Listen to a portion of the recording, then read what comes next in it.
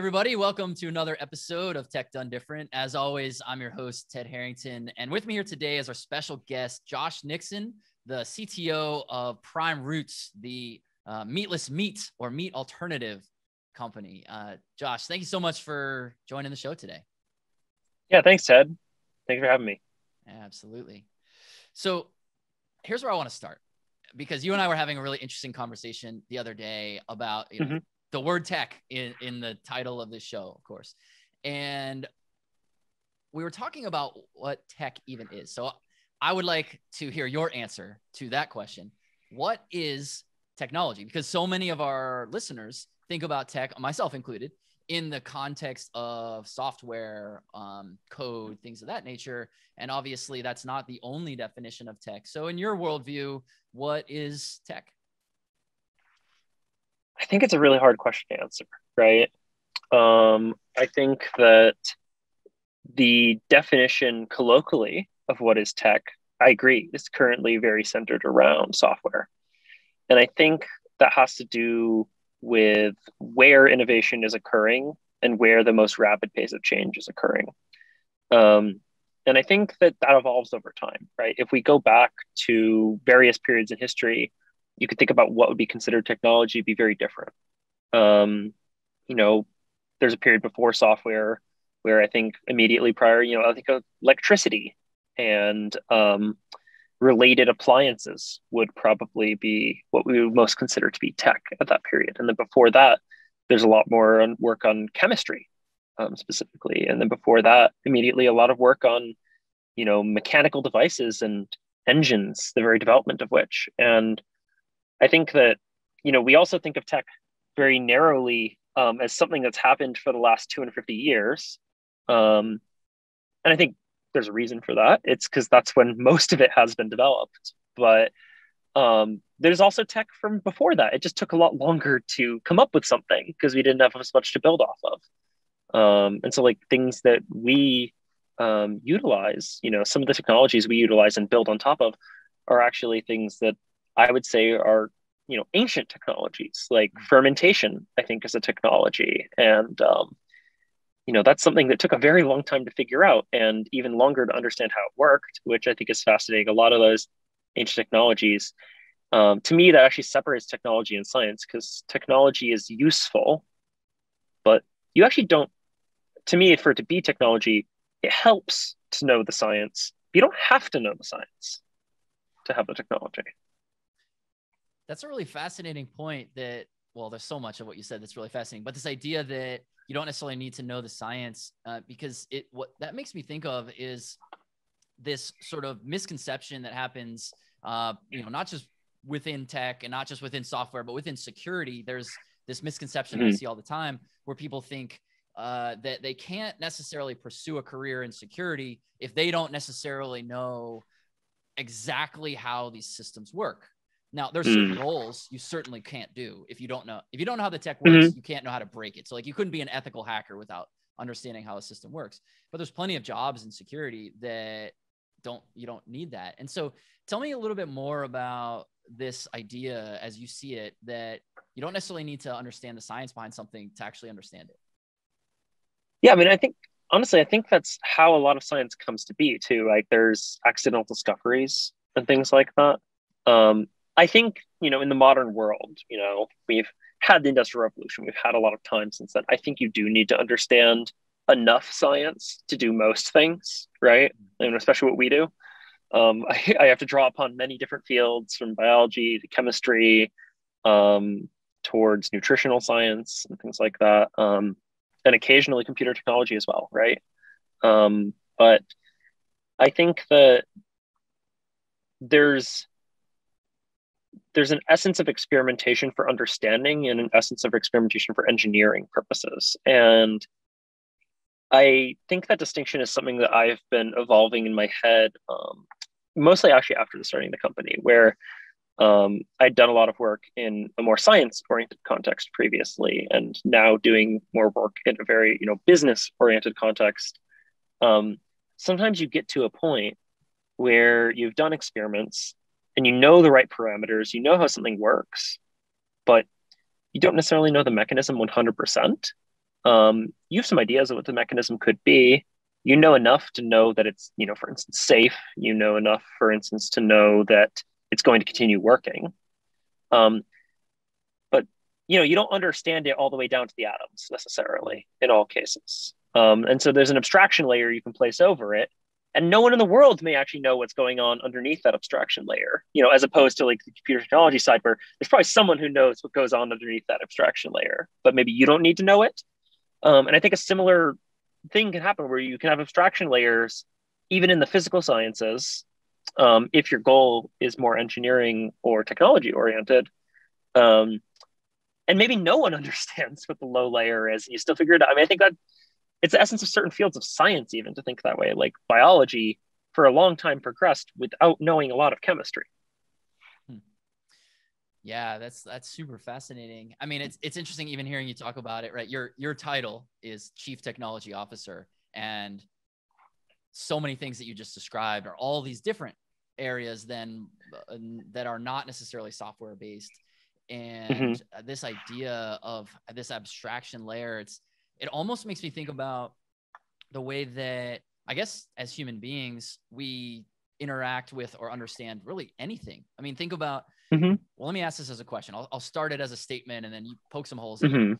But it seems to me like as human beings, pretty much everything that we think we know, we really more know the interpretation of that thing, whether it's like certainly science we're talking about here, or leadership principles, which certainly you and I, deal with in our respective companies. We understand the way we interact with it, right? Like we understand why say the way you treat an employee has either a positive or negative impact, but we might not understand the brain chemistry that results in that. And so would you agree or disagree with the fact that maybe most things that we think we know, we don't really actually know all the way to its root level? I think so.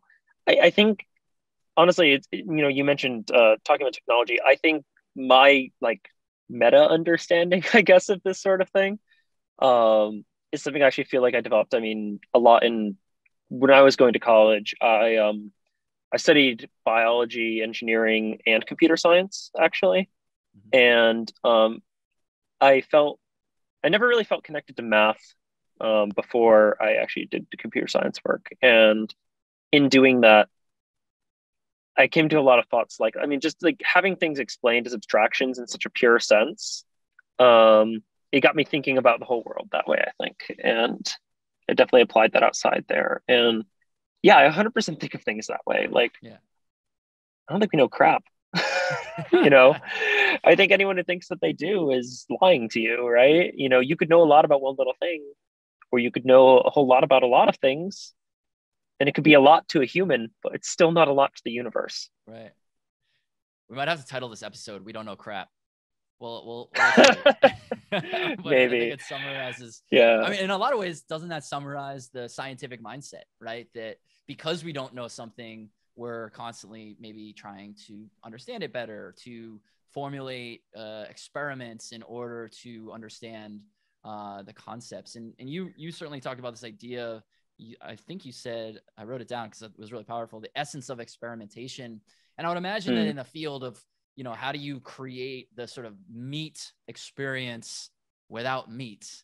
That probably is nothing but experimentation. So how does one think about the process of experimenting?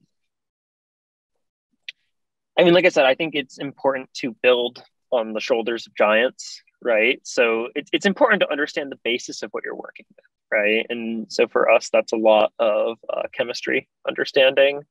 It's a lot of understanding the biology of things working with, especially because, at Primates, we use the fermentation technology as well as just using different ingredients. We actually grow some of our own fungi. And so that's a component that goes into it too. And you need to understand how these things work to be able to experiment them and to be able to interpret the data and the things that come out of it. But I think it's really about interpretation, right? And it's about knowing where to look too. But yeah, at the end of the day, we do a lot of experimentation. And I think it's about designing those experiments well, making sure you get some good conclusions out of them. And it's also in a pretty limited context, right? We're a food company, right? And so there's a pretty big limit on what you can do and still have something not, I mean, at one level, there's being safe to eat, right? And there's also being provably safe to eat. I think there's a lot of things that are safe to eat, but are not provably safe to eat. But we need to operate in the space of things that are provably safe to eat. And so you actually have a very good understanding of where those limits are, both of those boundaries, I think. So that's an interesting distinction that you're drawing, that there's this level of safe to eat versus provably safe to eat. And when you were talking about experimentation, it got me thinking about maybe some of the parallels between our very different worlds, right? That, you know, you make food and we hack systems. But so much of what you described sounds like what a security researcher's job is, right? Is to constantly be probing and experimenting and saying, hey, I tried X, that didn't result in what I thought it might. So let's learn from that. And now let's try Y and see what happens. And then let's try Z.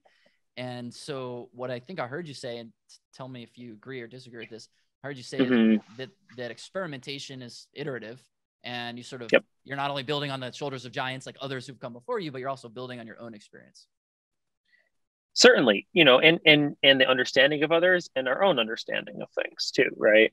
You know, I think, you know, the difference is, like, instead of probing, you know, other human designed systems, right? We're probing natural systems. Like, we're probing plants, we're probing animals, we're probing fungi.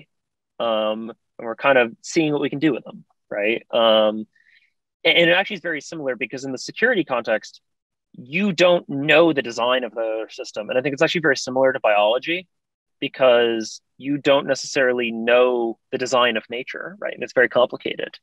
And I think it's, you know, there's a different creator, and that creator isn't a person, so you can't go ask them.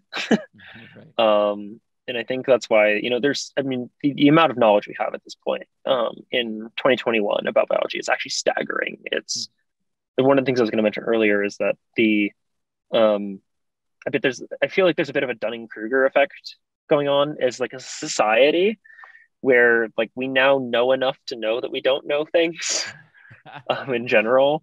It's like, I just imagine going back, and I feel that someone living in the 1500s was probably actually more confident that they know about how the world works than we are today. So let me paint a scenario for you and tell me what the parallels would be that you see, or maybe don't see any, about the advancement of food science. I don't know if that would be the right term, but like what you, I think that would be the right term. Yes. Yeah, no, we effectively do work in the space of food science. I think that's the best descriptor.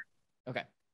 So in the security world, one of the things that, not even just security, specifically within ethical hacking, one of the things that we come across all the time is we might be talking to a company, and they'll say some version of, are you familiar with this? And they'll say, like, a language or some sort of technical construct, you know, something that is, you know, very central to their technology. And they'll say, are you familiar with, or you have experience with, like, this thing? And what's really interesting to us is that on pretty much anything we ever work on, there's always some element that we've never seen before. And so oftentimes the answer to that question, because usually they're asking about some very exotic, custom, like, you know, specialty thing, right? Usually the answer is no. And or we don't have a ton of experience on that. And one of the ways that we always try to help people understand why that's actually not a problem is I use this metaphor around cars. And so I'll say, like, for example, let's say that we're really good at testing braking systems, but we only ever test braking systems for Toyotas. Well, when the person comes to us and says, well, here's a Tesla, it's a totally different braking system. You've never seen something like this before. Can you test it? We'd say, well, we've never tested that system before, but I assure you, our understanding of the principles of braking systems, we will absolutely know how to do this. And that is ultimately what bears out to be true. So do you think that what I just described, that sort of scenario of in the process of experimenting or working in food science, when you come across things Mhm. you've never experienced before, does that make you dead in your tracks, dead in the water? Or is it because you've already sort of established the way to think about certain problems that expertise helps you solve new problems? I think this is a huge part of how I think about building a team or building teams within our Okay. company. Um, because I think in the realm of food science or just food generally, a lot of people work. It would be as if like 90% of the market was COBOL programming. Like that would be the analogy I would give. Like in the food industry, 90% of the market is like crackers or, just really normal stuff that people, cookies, like that. When people work in food science, most jobs, most people are working on really old technologies, right? Because food actually, like the habits of food do not change as quickly, right? Because it definitely results in the impacts and the outcomes. And also, like I was saying, there's a very limited space in the sense that the ingredient set we have, it does change, but it doesn't change that much, right? And so um, us, we do limit ourselves to all natural ingredients. That's the only space we play in, right? Like Mm-hmm. if I said I could design any molecule I wanted and use that in our product, there'd be a lot more options, but I don't know if anyone would want to eat it. I wouldn't want to. Right. And so that's the first and foremost thing. It's very important. You're using all natural stuff. I mean, but that does limit your toolbox, right? Mm-hmm. And so most of the elements in that toolbox are tools that you can hire people very familiar with, right? But we do one really special thing. We grow koji, we grow these filamentous fungi, and we use that as the absolute basis and the main ingredient in our products. And that's something that I'm not going to find anyone who has experience doing. And so I think, like, from a human perspective, there are people who are capable of treating it the way that you're talking about it, where it's like, oh, I've never seen a Tesla before, but I know how to test this. I know how to design for this. But I think in our industry, it can actually be somewhat challenging and, of course, not impossible. We've done it. But not everyone comes into things with that mindset exactly. Um, and so we just need to find the people who do. Right. Maybe that's a universal truth even about all things, right? That the majority of people, like, pick a discipline, the majority of people probably Mm-hmm. think a certain way. I mean, this show is about how do we think different. I only want people on the show who have sort of bucked trends, um, and I think what you're saying seems to be universal, right? 90% of the people in any given discipline probably think or operate in a certain way. And it's those 10%, 5% on each side of the bell curve where Mm-hmm. real divergent thinking lives. Would you agree with that? Yeah, I think so. And I think, there's just divergent thinking. Like there's certain people that are more attuned to that, I think, right? And certain people that this is what they want to do. And there's some people who, maybe aren't your early adopters. They aren't the people who push boundaries. They just kind of want to live more of a normal life. There's this bit of a self-selection, I think, that occurs of where people end up and things like that. And so, and this kind of goes back to what we were talking about, what is technology? I think that's actually part of the inertia of like, what is technology is that the technology thinkers, I think, gravitate towards where there's technology to be developed, right? And where there's new and exciting things happening. If you're that type of person growing up, what are you going to get into? What are you going to try and do with your life, right? And that influences what you learn.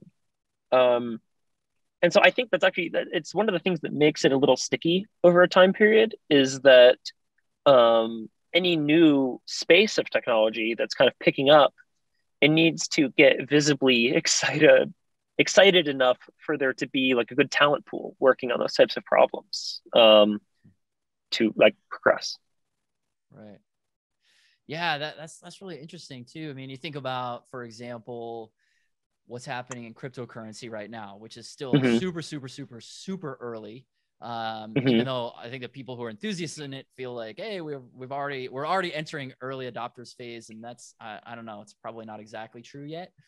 But you Yeah. look at something like that, and you've got this small community relative to human population of people that are super passionate about it, and then like Mm-hmm. most of the world probably hasn't even thought about what Bitcoin is yet.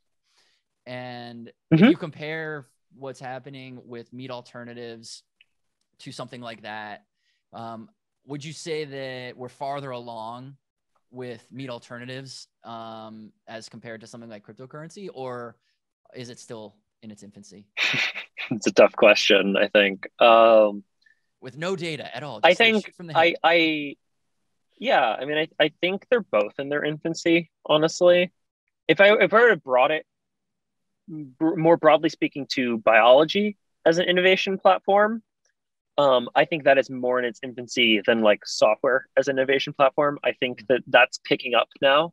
Like we're starting to see more innovators entering biology as a space, as opposed to software as a space, where software I think is in a mature cycle of like, if you're an innovator type, people want to go into software, right? Whereas cryptocurrency is a subset that I think is agreed in its infancy. And then, I mean, certainly, meat alternatives have existed for a very long time, but I think it's only very recently that people have really taken that innovation approach to it, and thought about how can we truly make this great? How can we make this something that truly replaces meat, right? I think in the past, it's been something that was really just made for people who had ethical considerations where they weren't going to eat any meat at all, whether there was a product for them or there wasn't, right? But today, we're out here making products for people who eat meat. I eat meat and I eat our products, right? I mean, I think that's actually a very powerful statement. That's we're definitely in the infancy stages of that, of making meat alternatives that are so convincing and so applicable to the lifestyles of anyone, right? And I think that takes a whole lot more innovation than saying, "Oh, we're going to slap some tofu into this," right? Right. It's very different, and that is in its infancy. Yeah, that's really fascinating, and I love the common theme that is woven throughout everything we're talking about today around innovation, and even the idea of innovation itself, based on what I'm hearing you say, innovates and it shifts. And I hadn't thought about software until the way you talked about it as a more mature area of innovation. Because to me, living in a software world, it feels like it's nothing but innovation here. And to compare that to maybe a more emerging field like yours, where innovation is sort of viewed differently, different lens, but has some of the similar, I guess, core tenets. That's really fascinating. So how do you even consider or think about the right frame for what innovation really even is? Like, there's a definition. I guess, I mean, in that sense, when I'm talking about it, I might be like talking about, I'm not sure, like, depending on how we define it, if that's like, like the second derivative or the first derivative of the innovation curve. But like when I'm saying software, for sure, it's not like there isn't innovation occurring in software. There's tons. But to me, there's an element of maturity when you look at like the top 5 most valuable companies in the world, and they're pretty much software companies. Right. I think that speaks to that. And I'm not saying they aren't doing innovative things, right? But, I think there's, it's like the pace of acceleration of innovation. Like the pace of innovation is quite hard in software, but I don't think it's accelerating as much as, say, biology's pace of innovation is right now. That's kind of like the distinction I'm making in my head. Yeah, the velocity of it. I'm imagining it as like the... Yeah, we talk about velocity of innovation versus the acceleration of innovation, right? I don't think the acceleration of software... I don't even know if there is much acceleration in the innovation of software. The speed and the velocity of innovation is very high in software. But I don't know how much acceleration there is today. Oh, that's really fascinating. Man, you've given me a lot to think about here. Yeah. So as we come to the conclusion of our time here together, and you think about maybe what's coming next, which we all are trying to do, right? We're trying to forecast the future. What is it that you'd want to leave our listeners with in terms of what they should expect for the future of any of the topics we talked about today, whether that's the future of food science or the future of the way innovation itself will change? What are your thoughts? I mean, I think this is something that I've felt since I was very young. I think if we're talking about the acceleration of innovation, I do feel like biology and the adjacent fields, which I think does include food science and the work that we do here, is where I think I see the strongest acceleration in the pace of innovation. And I think it's a very exciting place for people to get into if they're thinking about starting a career somewhere and they want to be an innovator. Software is, of course, a great place too. um, and I think, I mean, I'm someone, if I have a moment to plug something here before the end, it's not the company. It'd be what I care about in the world, right? And why did I start this? And I think it's about, I've been a semi-professional skier for a little bit actually, and I think that gave me a really big touch to the environment and a big connection to there. And I don't know how many people are aware of it, but the toll that meat production and seafood production places on our environment, on our oceans, on our land, on our forests is astronomical. I mean, a lot of people think that it's a big deal whether they get food from the southern hemisphere or whether they get food from something 10 miles away. It turns out that has a minuscule impact. The local impact is minuscule compared to how plant-based versus how meat-based your diet is. And I think just, as people who like numbers and people who like the facts, I think that's something I'm not going to talk too much further into, but you could do your own research there if you're listening. And I think it's something very important to be aware of and to think about your personal choices, not to mention how it affects your health. But yeah, I think that's something that matters to me. Wow, that's a really powerful note to end on. That what I'm hearing you say, I mean, even aside from the specifics of what you said, but what I'm hearing you say is you are on a mission, and that, I love that. Right? You're of course, running a company, hoping to make money and help people solve their problems and stuff. But the purpose is associated with a cause, and that's really beautiful. And I'm glad that that's what you wanted to plug, because that's I resonate with that so strongly. So Josh Nixon, CTO, Prime Roots, thank you so much for spending some time with us together today. You've given me a lot to think about, and our listeners as well. All right. Thanks, Ted. Yeah. For everybody else, if you want to learn more about this episode or other episodes or request to appear as a guest, just head over to tedharrington.com/podcast, and we'll catch you next time.